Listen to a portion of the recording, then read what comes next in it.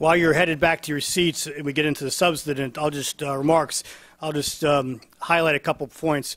One of the things that Shmendra asked me to point out is that he currently has this massive charter, and he has, anyone want to guess how many people actually work in ISE?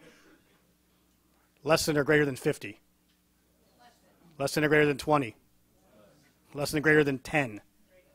Less. 9 people, and they're hiring. So, so if you're looking for a government job or a contracting job or whatever, Shmendra said, only qualified applicants, please.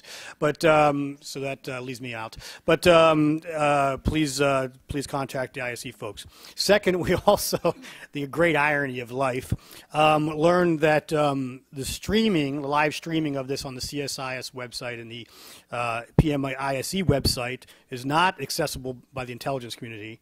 So we would encourage all of you from the intelligence community to use your home computers to download the podcast later and look at it in that format. And lastly, I just want to point out a couple individuals we have here.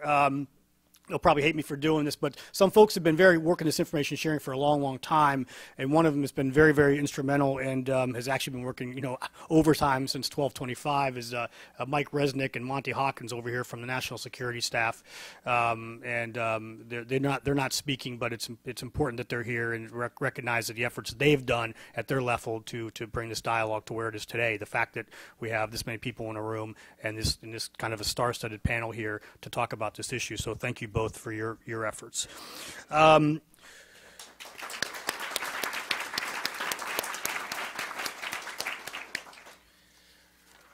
This is a phenomenal panel. It really is. Some of these individuals have been here before at CSIS. They're each keynote panelists, speakers in and of themselves, and the fact that we have 4 of them together is just quite a testament to their commitment to this issue, and we're very fortunate to have them here. We kind of organize this international to domestic. That was my logic, and if it doesn't make sense, I'm sorry. That was the only thing I could come up with. But everyone, you should have received a packet, and it has everyone's detailed bio in there. But what I'm going to do is just give a brief introduction to each individuals, and then we'll start off with Russ's remarks. Which first up will be Russ Travers. He's the Deputy Director for Information Sharing and Knowledge Development at the National Counterterrorism Center, and he manages NCTC's Terrorism Information Sharing Initiatives and has been there since the beginning. To the right of him is Kieran Amin. He's the Chief Information Officer in the Bureau of Consular Affairs and Director for the Office of Consular Systems and Technology at State Department. In this capacity, Kieran manages all of Consular Affairs information technology systems. No small task. Next up is Gil Kierlikowski, Director of the Office of National Drug Control Policy. And obviously we all know what the drug czar does, and we're very honored to have Gil back again here. And then also for a repeat performance we had with Secretary a couple months back is Bart Johnson. He's Principal Deputy Undersecretary for Intelligence and Analysis at the Department of Homeland Security. Mr. Johnson serves as the second-ranking official in the office and provides Secretary Napolitano and her staff, and I love this one, along with state, local, tribal, and private sector partners with timely information on terrorism threats. And again, that's what's so key about this, is that state and local and that private sector. But without further ado, we'll do each of them 5 to 7 minutes, and then we'll do questions and answers again. So, Russ, if you'd like to kick it off, that'd be great. Thanks very much, Ozzy. It's a pleasure to be here with my colleagues to talk about what is a very important and I think extremely complicated question. If you ask 10 different people what the information sharing environment is, I think you're likely to get 10 different opinions. As Shamandra's talk and questions suggested, some people like to talk about pipes, some like to talk about business process, some like to talk about culture, some want to talk about all 3. I think for the purposes of my talk this morning, I'm going to try to be a little bit more concrete and focus on NCTC's role specifically and address what I believe to be the current state of information sharing across the community. I think it's an important question because if we go back to the attempted bombing of Northwest Flight 253 on Christmas Day, there was a good bit of discussion afterwards about information sharing, and I think, frankly, some of it was pretty muddled. There was some suggestion that perhaps information sharing was worse now than it was before 9/11, and I flat out disagree with that. What I'm going to do is give you a kind of a practitioner's perspective. I'm going to give you 3 facts, or at least what I believe to be facts, and then I'm going to try to address 2 follow-on questions that I think flow from those facts. So fact number 1, 1225 was not a 9/11-like information sharing problem at all. There were 2 key pieces of information regarding Umar Farouk Abdul-Muttalib, and those 2 pieces of information were broadly shared across the entire counterterrorism community. They both could have been found with a properly constructed Google-like search, but they weren't, because the community didn't address either one of those particular dots. They didn't find them important in the overall mass of information. That's a big problem, but it's not an information sharing problem. Fact number 2, by any objective standard, there is more information being shared with more people in a timely manner than at any point in our history. And that is an unassailable fact. If you look at every major plot that's been disrupted over the last 6, 7, 8 years, effective information sharing played a critical role. In some cases, it was federal to federal. In some cases, it was federal to non-federal. And in some cases, it would have been U.S. government to allied. We are getting pretty good at this. Fact number 3, despite relatively positive trends, there is still clearly work to be done. And you're going to hear from my colleagues, I'm sure, on a number of the different aspects of what we need to improve on. And there will always be room for improvement. I would say, however, that I think as a result of the good work that has been done over the last 7, 8 years across the United States government and with our non-federal partners, the low-hanging fruit is largely gone. And what I think we have are some very difficult issues to address. So what I want to do is build on those 3 facts and attempt to address 2 follow-on questions. First, why is this so hard? You will often hear, why can't we just give analysts all information? Why is that a problem? And I think actually the answer to that question is really pretty easy. Is there anyone in this room that would advocate complete unfettered sharing of U.S. persons' information? Kind of doubt it. Secondly, do we believe that we should abide by the law? Question came up earlier. FISA court restrictions on information, or Privacy Act, or Bank Secrecy Act, or Systems of Record Notice. There are many legitimate legal restrictions on information flow, and that will always be the case. Thirdly, our foreign partners, our critical foreign partners, give us information. They may well put restrictions on how that information is shared within the United States government. If we want their information, we abide by the restrictions. And lastly, as was suggested by the discovery question to Shamandra's talk, what if information sharing would prejudice judicial proceedings? Or what if information sharing would prejudice ongoing operations? You may have a good cause to share some of that information with some people, but there are going to be distinct limitations on how broadly it goes. So it seems to me self-evident that there are always going to be legitimate impediments on the sharing of information. So if that's the case, that takes me to the second question. How do we best proceed in the implementation of the ISE given those constraints? And I think it's pretty safe to say that the answer isn't to simply flood the system with more information. And I think, frankly, we've got a little bit of the cart before the horse. I believe that we need to focus first on mission, roles and responsibilities. Who does what should guide who gets what. In general, I think that means that we need to focus on a more sophisticated definition of what analysis is.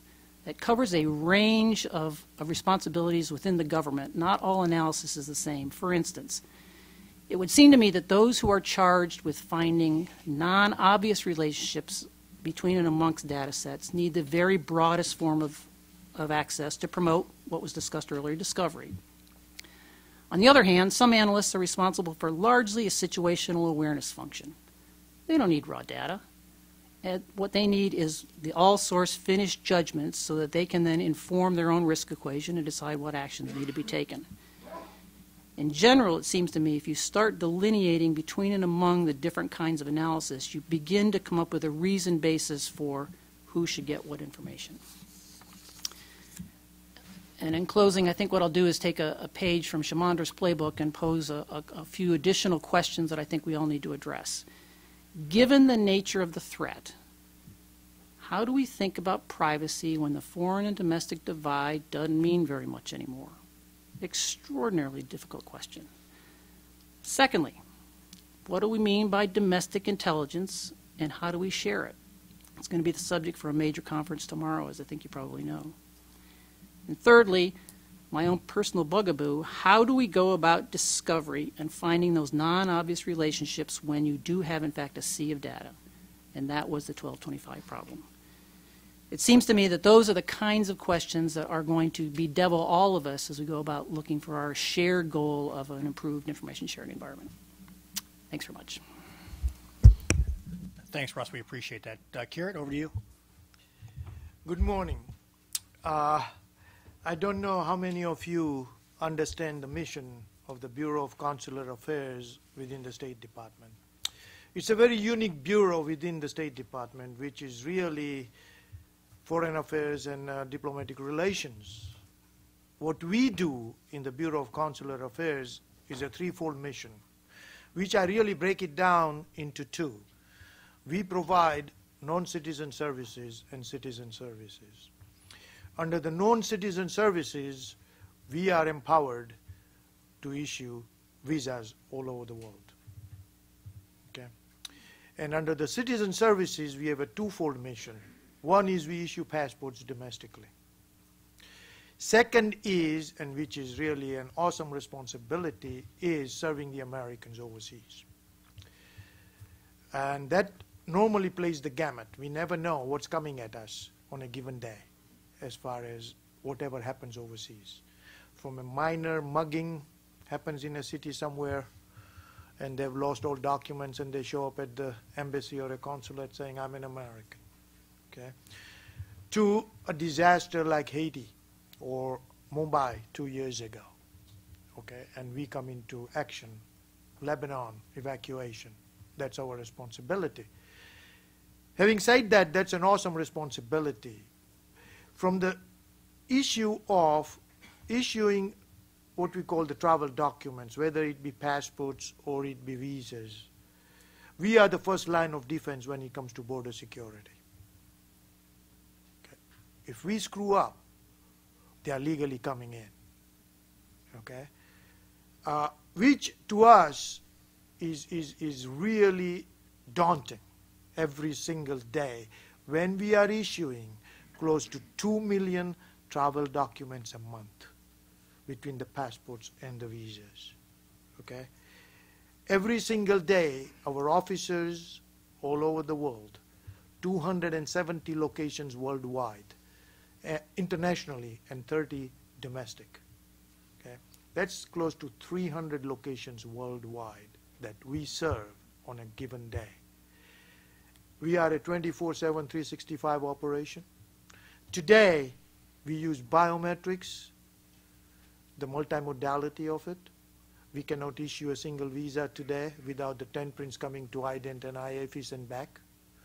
Same thing with facial recognition. We are piloting right now IRIS out of Baghdad for special immigrant visas. In collaboration, again, talk about information sharing with the Department of Defense. We cannot do our jobs if it wasn't for information sharing. Both ways. We share information and we need information from other agencies.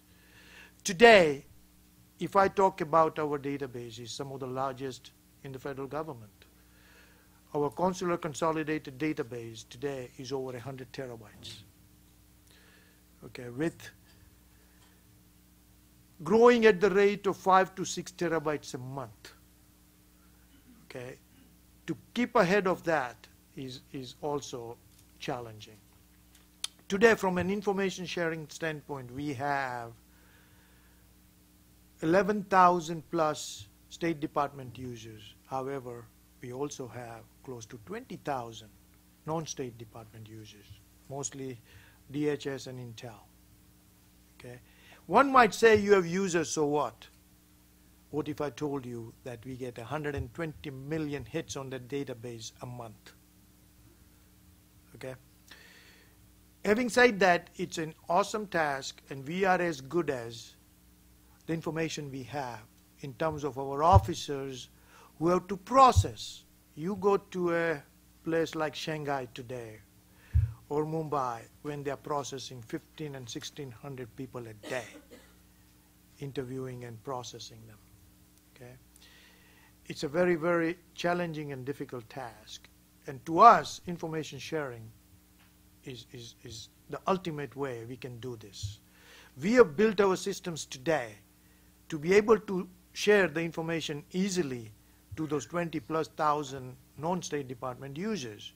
And the way we have done this is we have built a very person-centric system where we can have a book on any person that we know about, whether it's a citizen or a non-citizen. And as Raj says, what are the difficulties, right? You talk about privacy information for Americans with the passport data. You all know what happened 2.5 years ago when the presidential candidate passport information was. That's from within. How do we protect that, right? So these are legal and policy issues that we face every single day. The other difficulty we face is every time we go and say we need some data to be shared, we are told, yeah, but you are not law enforcement. Technically, that is correct. We are not a law enforcement agency, right? We are trying to now work with the Hill to designate us as law enforcement only from data sharing standpoint. We're not going to go arm our officers overseas. It's not just going to happen.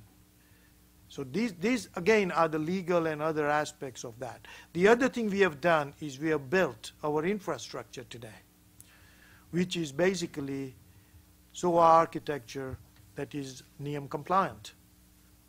Why? Again, to make it easier and follow the OMB standards to be able to share data easier, faster, to protect really our borders. We are the first line of defense. That's all I have. Gil, thanks, Garrett. Thanks. Thanks, and good morning to everyone. I was intrigued, and I'll veer off course for just a minute, by both the questions to Shamandra, but also when Russ brought up the issues around privacy and civil liberties, because I don't think it gets talked about or focused on enough at times. And having come from the local level for a really long career, I think it's important. I served on the National Academies panel for about 1.5 years, and I'd refer you to the book that came out last year from them on data mining and privacy. I think that was an incredibly powerful piece that Secretary Perry and the President Emeritus of MIT, Chuck Vest, chaired, and I think it's very helpful. I came away, by the way, with the conclusion that citizens had really nothing to fear from government, but that the private sector was so much more sophisticated based on your Safeway card or your Visa transactions, et cetera, about information. The other part that I think that has been lost but is now reemerging is that right after 9/11, everything was Fed-centric all the time. It was all Fed all the time. And I think that there was an incredible amount, and I imagine Bart can share some of this also, an incredible amount of expertise, experience, knowledge, et cetera, at the state and local level that unfortunately I think was overlooked, not out of bad reasons, but out of reasons of people just overly pushing the issue of what is this country going to do to protect itself in the future.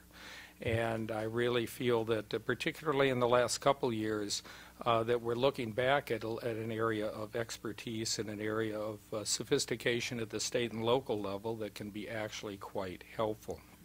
The other part that has been done at the state and local level with a lot of, I think, success is balancing the privacy and civil liberties area. In the Handshoe Agreement in New York, even though changes were made, the intelligence ordinance, oversight and audit of the intelligence function in the Seattle Police Department, where I served for 9 years as chief, we were able to certainly work within those existing laws and still feel comfortable in gathering information, sharing information, and actually protecting the people of Seattle.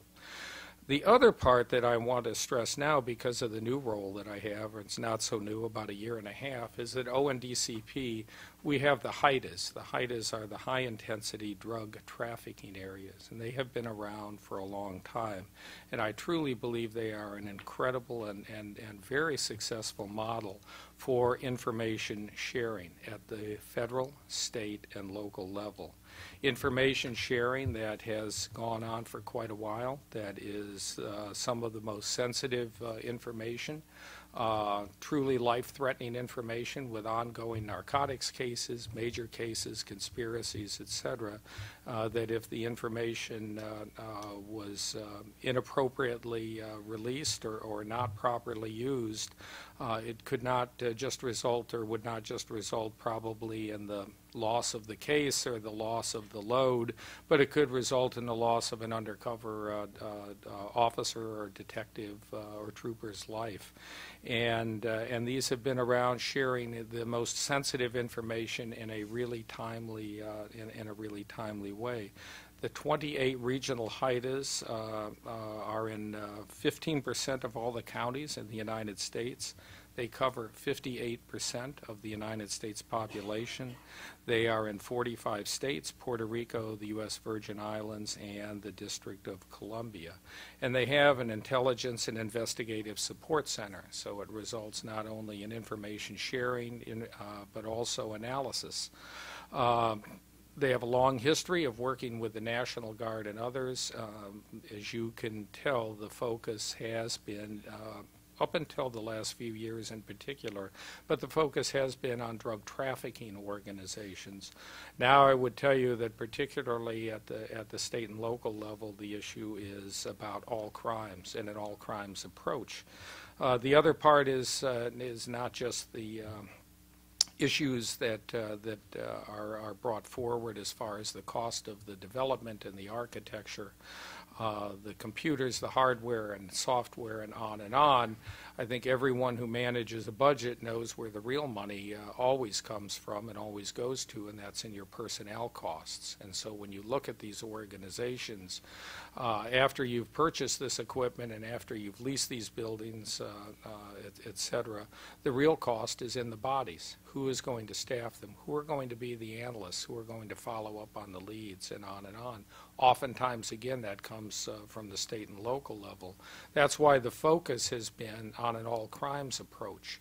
The other smart part about I think the changes that have been made and using HIDAs is what I would think would be a good template of information sharing that has occurred for a very long time, is that trying to have artificial distinctions between or among transnational organized crime groups, counterterrorism issues, and drug trafficking organizations.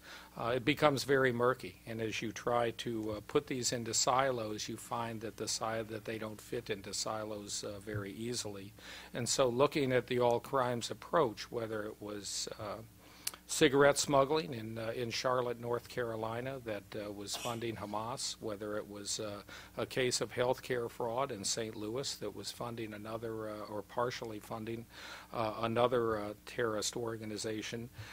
It doesn't make a lot of sense to try and have these things in different venues. It makes an awful lot of sense to consider them in other ways.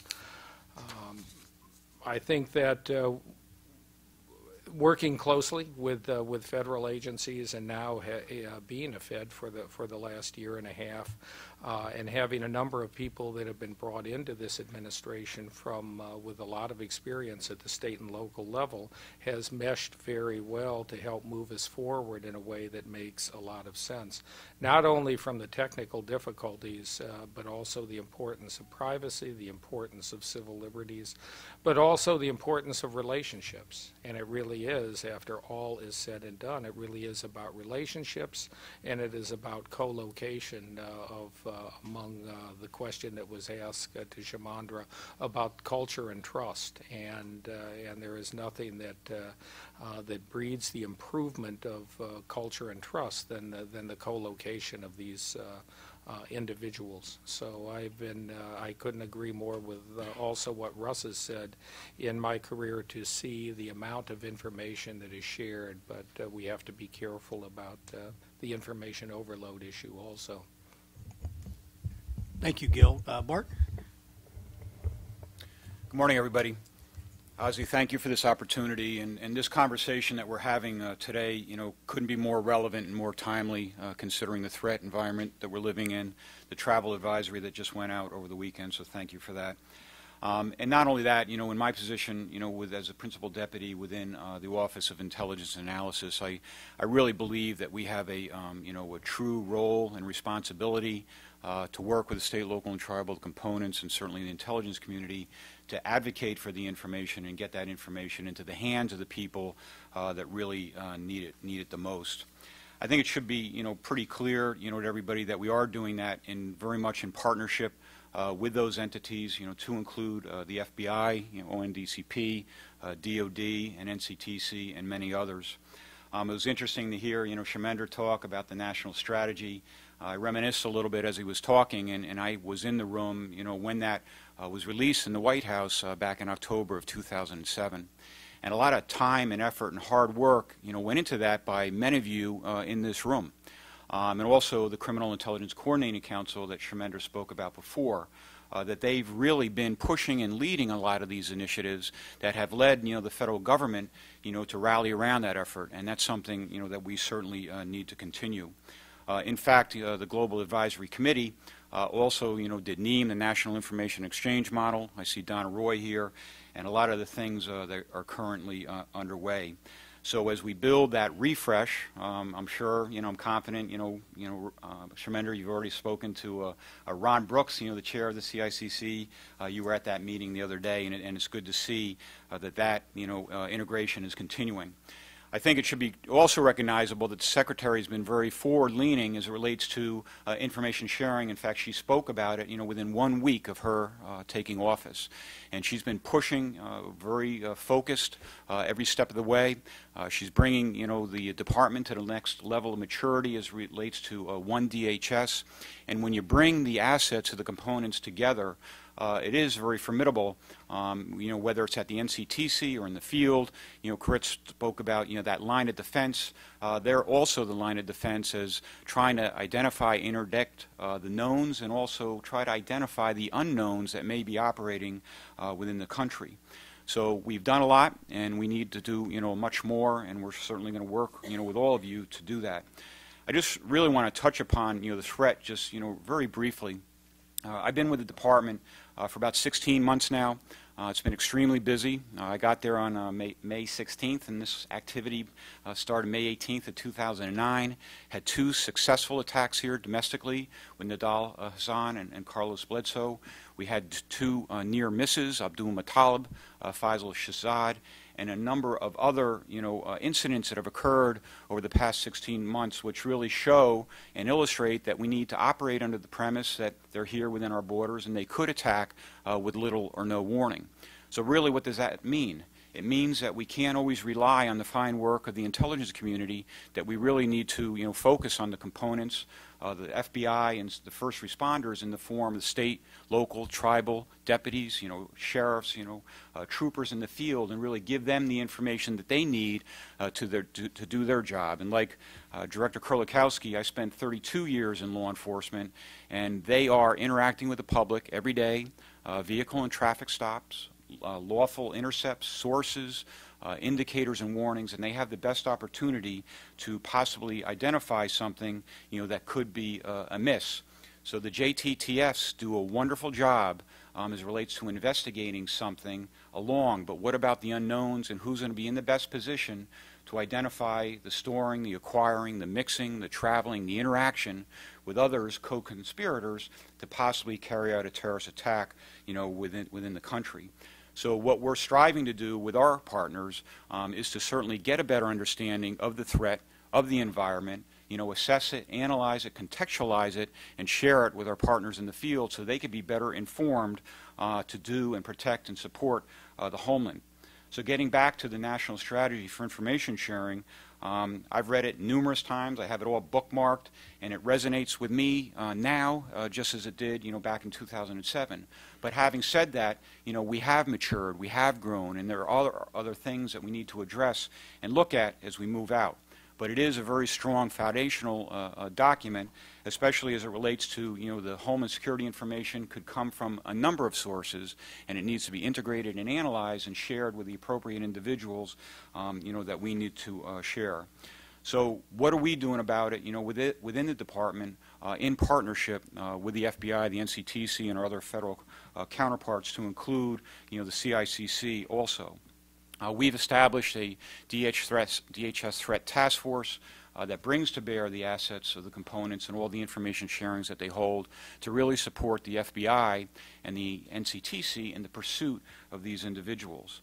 As it relates to the national network of fusion centers, of which there's 72 now, it's evolving, it's maturing. We're certainly deploying more personnel to the field. We're providing them unclassified connectivity, secret connectivity, and secret is very important because that allows, further contextualization of the information that they're looking at in an unclassified world, and they are trusted, federally cleared individuals within our state and local tribal environments that actually know how to handle the information and how to treat it. Another thing we're doing, and Shemetta made reference to this, and working with Mike Resnick, is also the baseline capabilities in partnership with FBI. So when you look at the baseline capabilities that came out in the fall of 2008, we've already completed, a short 2 years later, an overview and assessment as to where those gaps are, and identifying the gaps, filling the gaps, and really laying against, the ability to receive, analyze, disseminate, and the return flow for the suspicious activity reporting. Working with the FBI, we provided, threat briefs to the field. We have new products, new product lines. I believe we're doing a much, better job in, getting that information out. The Secretary has been very forward-leaning, working with Tom O'Reilly, good friend from New Jersey, about see something, say something, and the need to not only inform, our law enforcement and home security partners, but also the public. And once again, you only have to look at the vendor, on May 1st in Times Square, who actually saw something and said something about a smoking vehicle that, could have contributed to the mitigation, the impact of that, attempted attack. We're working very closely with private sector. I see Bridger McGraw and also Linda Millis here in the room as it relates to interacting with private sector, getting them the information. They own the majority of the private, sector out there, and how do we better share with them, and really, what do we need to do? So where do we go from here? I think we need to, build that trust and collaboration that everybody has spoken about. I believe everybody does, want to, work together and share the information. But I do still think, that we need to, better inform and make the intelligence community aware of the information needs and requirements of a trooper out on patrol, and why something, that occurred over in Afghanistan or Pakistan regarding an IED, how that could help them do their better job at not only a tactical level, but also at a strategic level. I believe fully, within the fusion centers, that national network of fusion centers, that is Plan A. That's something that we've been building. There is no Plan B, and nor should there be a Plan B, because I believe, that's the solution, given the proper support, and I believe that we're doing that. And they also work very closely, being the fusion centers, with the Joint Terrorism Task Forces in their role to investigate and pursue the individuals operating within the country. So in conclusion, I appreciate the opportunity to be here today. A lot has occurred. We have a lot more to do, and I look forward to all of your questions. Thank you very much, Ozzie. Thank you. Well, thank you all for those remarks. Again, any of you could serve as a keynote in your own. I love this panel. I really do. This is an amazing panel here. Between Gil and Bart at the end, 70 years of law enforcement experience, 24 as state trooper level, 9 as a chief of police from a major U.S. city, Kieran from State Department, State Department really wasn't part of the public dialogue and information sharing until 12/25. And all of a sudden it was a failure of State Department Consular Affairs. I had no idea the amount of data that they are processing on a daily basis, on a monthly basis. And of course, Russ, having shown up at NCTC in spring of 2005, your comments are very appropriate, and we cannot forget how much progress we have made. I know where we were in 2005. I hear where we are now, and a lot of that was because of Russ and the team out there and their initiatives, and we have made progress, and I think it's important not to forget how far we have come. So with that backdrop, I'd like to turn over some questions from the audience. Who wants to go first? I can't believe there would not be one question. And thank you for bailing me out. I have a bunch of questions, but I'd rather you ask them. Hi, my name is Mike German. I'm with the ACLU. One of the it seems to be almost accepted that information sharing is a good no matter what, where I think all of us would agree that it's only good if the information that's being shared is actually relevant and accurate. And, what we have seen so often with these information collection and sharing programs is that the information isn't. HIDA, for instance, was the recipient of information from a Maryland State Police spying scandal where 53 political activists with no connection to terrorism were put into the HIDA database and labeled as terrorists. We have a number of Fusion Center reports that target political groups in their intelligence analysis. And most recently, we have the case in Pennsylvania where a private company hired by a state Homeland Security entity funded by the Department of Homeland Security was involved in inappropriate spying on political protesters. So my question is, who is it within this information sharing network that has the responsibility to make sure that the information collected is collected appropriately, that it's being analyzed correctly, and that it's being distributed only to people who deserve to and need to have it and have a legitimate right to have it? Starting off with an easy question. Who wants to go? Bart, you want to go first, and then Gil? Thanks, Mike, for that question. First and foremost, I really believe that those are the exception, not the rule. Having spent 32 years in law enforcement, you're very much trained about reasonable suspicion, probable cause, that I just can't walk up to an individual and start asking questions. I need to have reasonable suspicion that criminal activity, could be afoot. And if I don't have that, level of intervention, I record it, and document it and forward it in where it gets, accountable by a supervisor and then finds its way into the system. So those checks and balances, are there. As it relates to, who's the lead, I would say that DHS, has a lead as a result of the directive of the White House. But having said that, we're doing it in partnership with the PM's office, the FBI. Alex Joel is here from the ODNI. And I'm very, happy to say that, working with Tom O'Reilly with the SAR, that finally, all those activities, are being trained to, accountable to, documented to. So as it gets into the shared space, that it's more likely to be accurate to prevent what you, described has occurred. And additionally, the Fusion Center policies, and Sharmendra mentioned that too. We're well on our way. In fact, I think we just cracked a third, so it's greatly accelerated to have that privacy policies in place, the training, the accountability, the privacy, officers in place.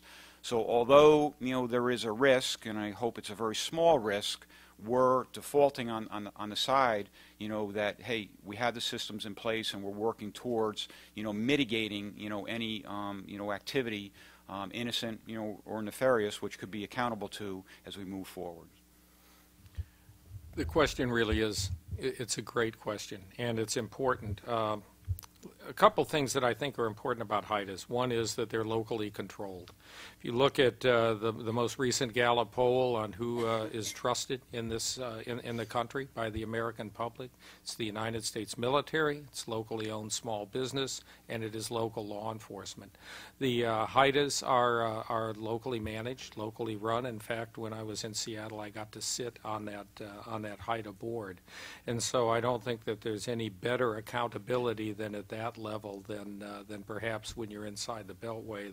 The accountability issue is is a bit more diffused. The other part is, I think that anyone who's spent this length of time in law enforcement knows, and I think we've seen a lot of success, particularly in the last decade, on crime in this country, even though a lot of people thought, well, the economy isn't doing so well, therefore crime is going to go up. Crime, not in every city, not every year, but crime has continued to decrease. I'd love to tell you it's because of great police chiefs, but that's probably a bit self-serving. It's actually because of, I think, of the trust in the information and the work that has been done to gain the trust of the people who give you the information and who are willing to come forward, people from all walks of life and all languages and all ethnic and racial backgrounds. I think it's improved. So to damage that trust is incredibly hurtful in many ways. So I think that we have made mistakes. I think we need to be accountable for those mistakes. But I think we've made a lot of improvements, and I welcome the partnership with the ACLU in Seattle. And maybe just one final point on the issue of who is responsible. Frankly, all of us are. In my case, at NCTC, I got responsibility for terrorist identities work and support to watch listing and large-scale data aggregation. And Alex Joel is a constant partner with us to ensure that what we're doing is correct, that any of the data sets that we bring in from any department and agency, we spend extensive amounts of time working with the other department and agency, civil rights, civil liberties individuals, Alex, our attorneys. And so I think it's fair to say that everyone takes this exceptionally importantly. And do things occasionally go wrong? Absolutely. But as a general proposition, I think we're all responsible. Garrett, did you want to add anything? That's an important question. Yeah, I mean, we take this very seriously as far as the privacy information is concerned. Obviously, we deal with a lot of information from the Americans. 90 million Americans own passports today. As I said earlier in my opening remarks, that if you remember 2 years ago, there was that breach from within about the presidential candidates. Today, we do have very stringent checks and balances in place to avoid that. Very role-based, need to know, and we track your footprints everywhere you've been, right to the last keystroke. So if something does go and somebody does compromise, there is penalties to be paid. So protecting the privacy, as I said, we have lots of data. And now it's become an even bigger issue for us because a non-immigrant or an immigrant coming in somewhere gets naturalized along the way and becomes a U.S. citizen, okay, could very well go on us and say if the previous visa data was compromised, now he or she is an American. So we take that very seriously. Also, the outside users that we say, or non-State Department, they're all role-based, and we control that to the nth degree. Do things go wrong? Yes. I mean, we have an issue right now that came up, I'll be very frank about it, is the E-Verify program. Right? The employers are supposed to online check against that data. They go into our data. Somebody had somehow gotten into some data that just shouldn't have, but we caught them. Before it went out, we were able to apprehend them and stop them from doing that. So we do take the privacy very seriously, and we ought to. All of us want to be protected ourselves, right? So. Great, thank you for that. And the next question, all the way in the back, the gentleman along the wall, please. Sorry, go ahead and get the microphone and Yes. your name and where you're from. Yes, my name is James Marino. I'm president of WWN Software. Just out of curiosity, you said E-Verify, they got into that information. Wasn't that information encrypted? Right, but it was encrypted. Okay. Okay, the reason I say this is that, and I'm going to plug our company a little bit here. No statements, only questions. Well, it's a question at the end. What we do is we take encrypted data, and this is used for investigations.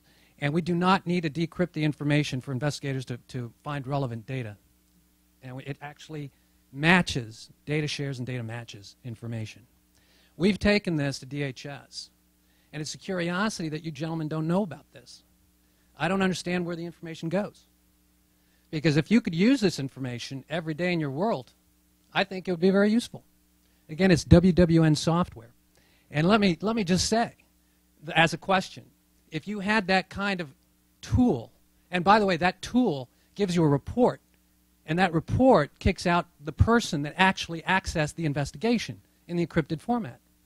So it gives you all the information as a managerial point of view, gives you that information. Why wouldn't you want to use that? I think that's the question. Well, I don't think there's not a panelist up here that wouldn't who want says the we data. don't? I appreciate where the point's coming from. I don't think that that they would turn away any useful right. tool. Well, but my question is, why don't they know it? Somebody should be telling these gentlemen about technology that exists that they could be using.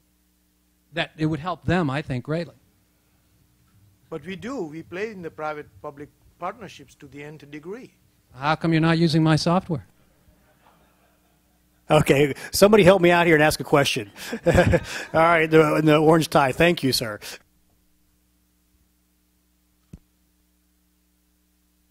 Give that guy an extra Danish. Hi, it's Ken Delanian with the LA Times. Russ, we talked about this the other day, but you mentioned legal impediments to information sharing.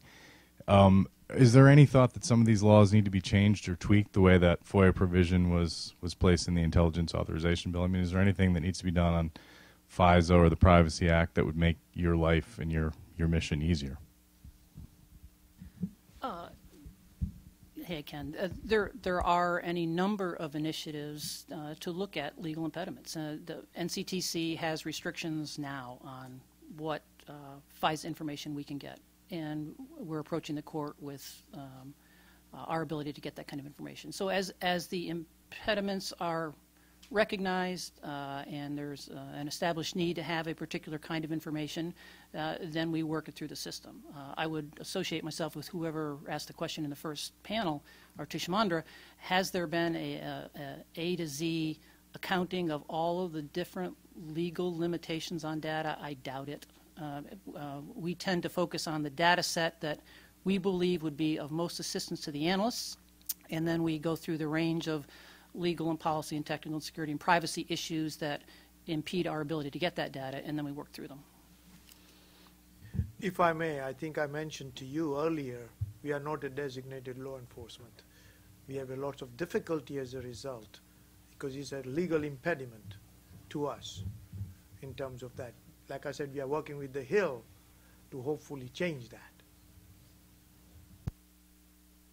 Great. Next question. Yes, ma'am, behind the camera there, blonde hair.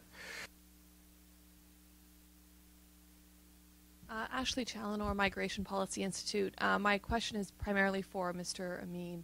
I'm kind of wondering about the relationship between information sharing and creating greater efficiencies in the system, specifically when it comes to processing of visas. Obviously, we want to create a more efficient system for law enforcement, but what about the consumers of the services that the government is providing, specifically those seeking to enter the U.S. and having to go through greater security clearances that may take months, if not longer? And I'm wondering what the potential is for creating an information system, information sharing system that makes it easier to differentiate between the troublemakers and those who would like to enter the U.S. under more honest pretenses. Thank you. Excellent question. We have embarked on several fronts to address that issue.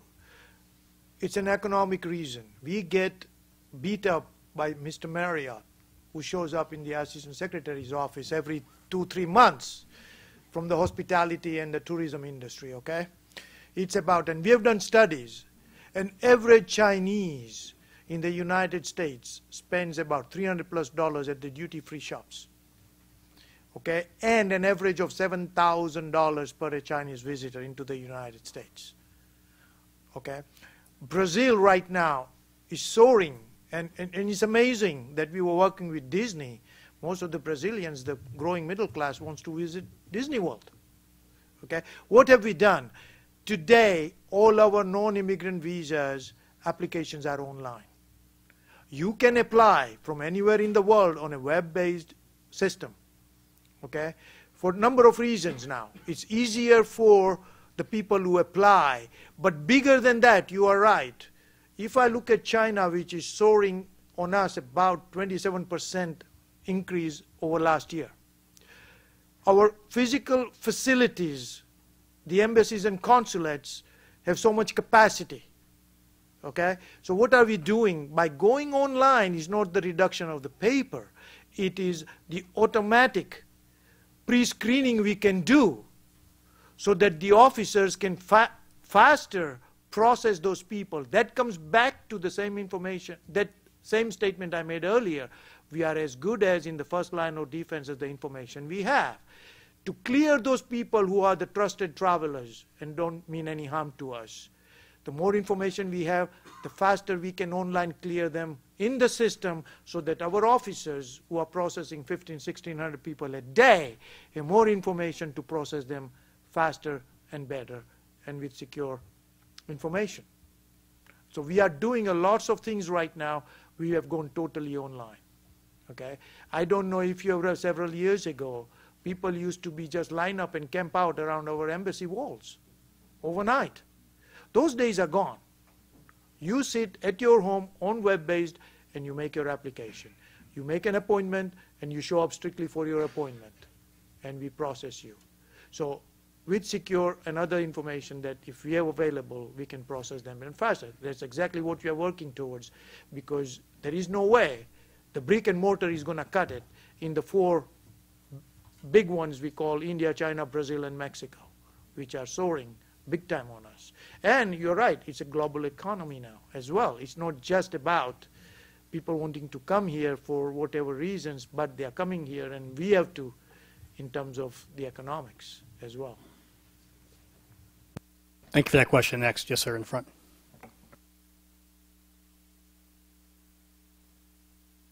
More caffeine for the interns. Pick it up. Thank you. Peter Sharpman, Miter Corporation. As I understood it, Mr. Travers was suggesting that if we distinguished among different roles that intelligence analysts may have, some roles call for more information than other roles, or different kinds of information than other roles. And this might help solve the problem that there is some information that really shouldn't be made available to everybody, but nevertheless has to get to somebody. I'd really appreciate hearing from Bart Johnson how he thinks that concept might work in actual fusion centers. Thanks, Peter. Coming from a state and local background, oftentimes, the analysts are overwhelmed with information, information overload, let alone the number of systems out there, whether it's HISN, Leo, RIS, and every other thing that you need a password for. I agree wholeheartedly with role-based access to information. I don't know if we're there yet. I know we're working, towards that. But I would say that an analyst would need information, passed, from DHS or FBI or whomever, that is relevant to their area of responsibility, that will impact on them. So to be able to receive the information, look at the information, and really overlay it against, what that information is telling you as it relates to a risk associated with a CIKR or a potential threat that may be resident within your area of responsibility, and then really contextualizing it and making sure that it resonates with your community for which you're serving, law enforcement, private sector, or whomever, to really feed that cycle for the suspicious activity so you have a better informed law enforcement officer to respond to that and enter it and get it back up into the system to compare it. I think we have a ways to go, but working, with our partners here, many of whom are in the room, I think we recognize, what the issues are, and we really need to focus on it and try to solve that aspect of it. So thanks, Peter. If I could add just a couple of comments. For instance, if before 9/11, the federal government had issued reports on jihadist interest in airplanes, and that could have been put out at a number of levels of classification, and if such information had made it to Phoenix or Minneapolis, then the FBI and local law enforcement would have had some context for a dot that they uncovered. And the sort of current analog would be things like putting out a report from FBI or DHS or my own ITAC-G that there are individuals interested in hydrogen peroxide that can then be used by local law enforcement and the eyes and ears who are out there to say, hey, we saw something like this. That seems to me to be a far better answer than just flooding the system with information and overwhelming people. Suzanne, do you have a question in the back? You talked about the value, obviously, of the state and local folks as tactical collectors and the importance of making sure that analysts at that level get what they need. I'm also concerned about governance at that level. You talked about one of the values of state and local involvement is that local accountability also. But if you're operating in a context in which only a couple of folks, a couple of police officers, for example, or a couple of folks from the sheriff's office have clearances and are either at the JTTF or the Fusion Center, how does that affect the ability of the mayor, the chief of police, the sheriff, the city council to conduct that important oversight and ensure accountability at that local level that we're so dependent upon? And does this, perhaps this notion of role-based access to information, which we apply to governors, for example, as opposed to giving clearances to everybody, is that a potential solution? And how did that work out in Seattle? I think the thing that was most helpful was that, for instance, the link system has a series of checks and balances as to who can access that system and when it's been accessed. And actually there are several disciplinary cases within that Seattle region for inappropriate access or inappropriate use of information.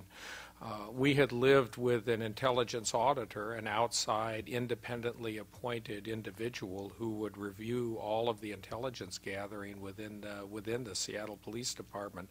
Right after 9/11, we looked very carefully at whether we should actually move forward in an attempt to change that. And after some pretty careful analysis, we came to the realization that we could both do our job in protecting the people in Seattle and also protect privacy and civil liberties with the law as it existed. And this was a law, by the way, written, an ordinance written before the Internet, which in Seattle is kind of pretty interesting. I think it's kind of a wired area, the rumor. I think the other part is, though, that you have to, and I think there's something like well over 300,000 clearances that have now been granted.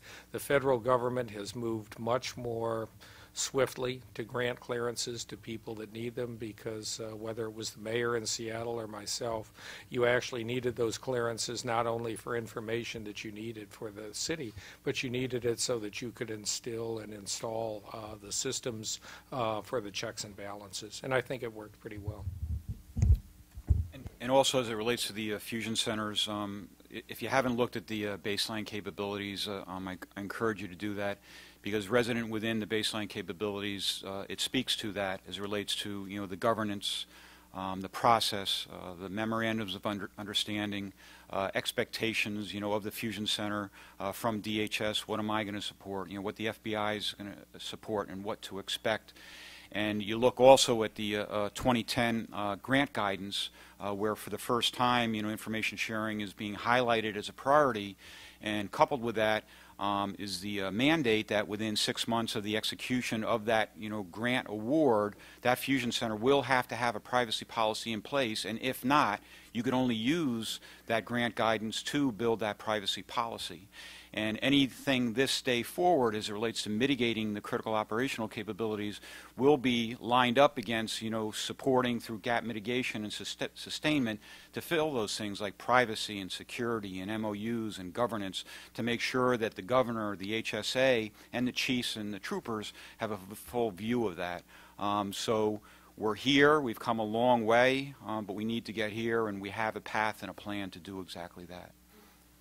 Right, yeah, gentleman right here in the.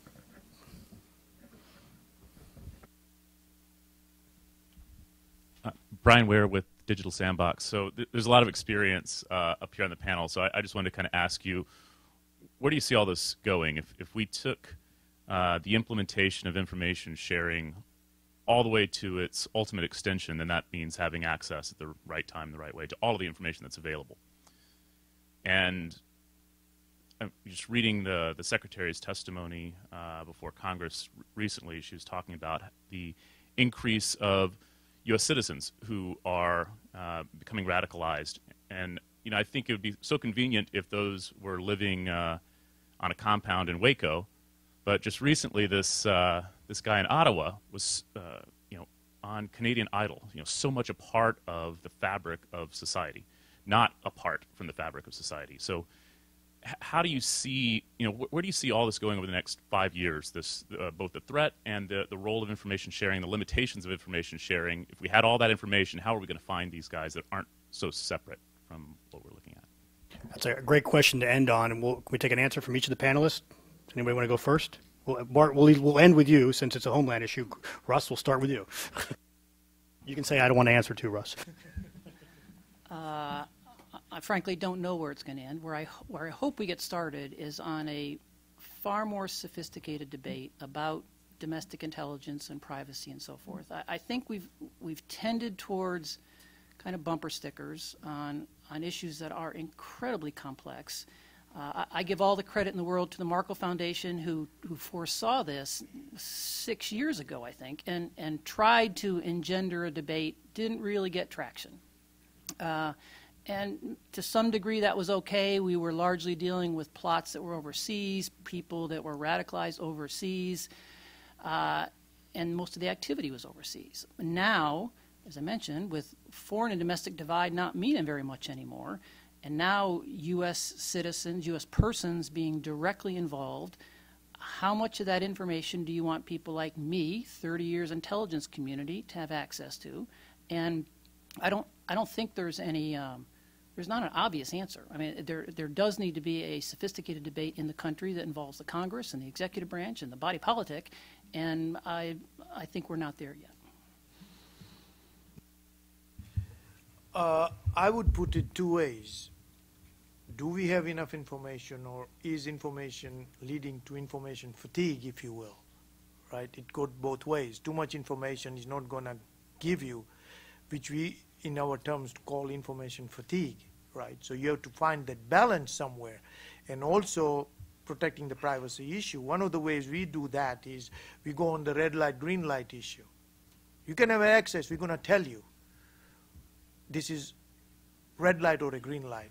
If you need further information, now you have to go higher up or more cleared personnel, or however you do that, so you avoid that information fatigue, so to speak. Quickly you can say, okay, this is, as far as we know, it's a green light, there's not an issue here.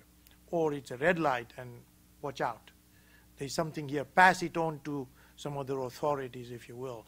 Just because of the sheer numbers that we deal with, how do you go about doing that and also protect the privacy and others? So where does this lead to is, you know, sometimes too much information might not be doing you any good, okay? So focusing on the right information and how you go about balancing that. So here's where I think two things will occur. One is reconciling in my mind from this career in law enforcement. We had some pretty horrible crimes, and an attack on the Jewish Federation, and just awful crimes, a mass murder of young people after a party. And so oftentimes as a police chief, I'd go to these community meetings. People in those community meetings didn't blame me for the attack on the Jewish Federation. They didn't blame me for a person taking a weapon and killing a number of people. They wanted to know what we did, how we responded, what we were going to do to move forward and protect the community. And here on the terrorism issue, we seem to have led this country to a belief that government is going to prevent all bad things from happening. And it's not going to happen. It didn't happen in the UK over 30 years of the terrorist issue. I think that one theme that has been central is that we've all talked about the complexity of the problem, the difficulty of the problem, and the fact that a bumper sticker like connect the dots doesn't work. Connect the dots should probably be cast aside along with war on drugs and, frankly, secure the border, because I'm not sure exactly what it means and how it works. And I actually truly believe that the American public is ready to understand that you have really smart, dedicated, honest people working very hard every single day, oftentimes many hours, to try and protect them. But you know what? It is a big country with a lot of borders, and there are people that want to hurt us. And frankly, try as we might, some bad things are going to happen in the future.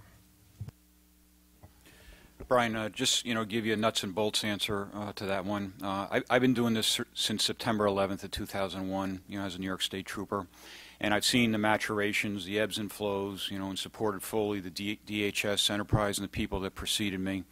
And what has evolved, is a much better situation. So, to be a New York State Trooper, what you need to know is, number one, people who are operating in your area of responsibility that you need to be concerned about and support the Bureau in those investigations.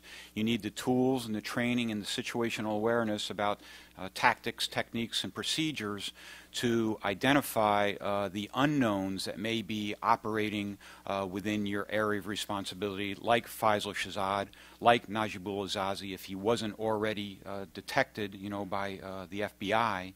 And then lastly, working with intelligence-led policing, community-orientated policing, everything that law enforcement has been doing for centuries as it relates to working the community, knowing the community, and understanding and recognizing a person that may be going down the wrong road and encouraging that person through civic, church, or school, or sports, or family to get on the proper road.